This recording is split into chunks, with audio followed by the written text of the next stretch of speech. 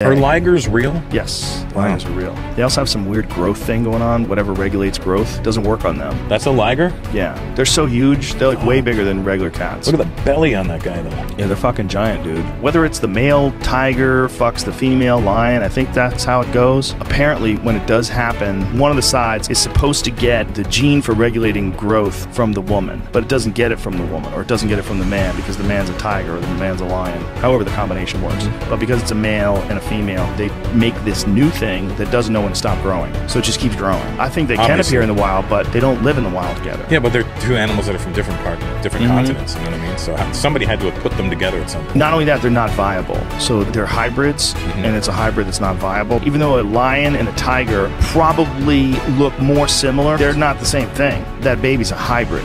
So those hybrid babies, they can't reproduce. So they can't produce more ligers. Exactly. So they're one litter animals.